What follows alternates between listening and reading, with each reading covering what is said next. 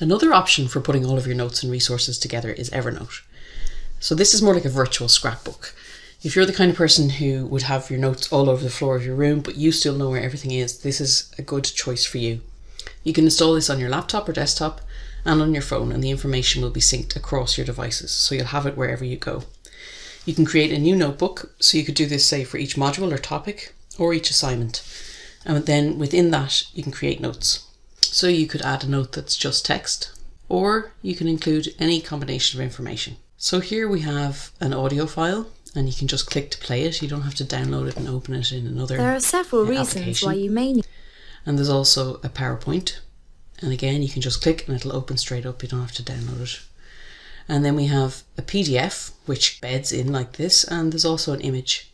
And the great thing is that once you have everything in there, you can search for a keyword and all of the relevant ones will come up even within an image. And another tool that comes with this is the Evernote web clipper, which is an extension for your internet browser. You can see it up there on the top right. And basically when you're researching or looking at articles, you can save that article, or you can save just a simplified version of that article, which kind of strips away all of the distracting stuff. You can save a bookmark for that page, or you can take a screenshot. And once you have a screenshot, you can annotate it and edit it and so on. And all of that information will then be added to your Evernote folder.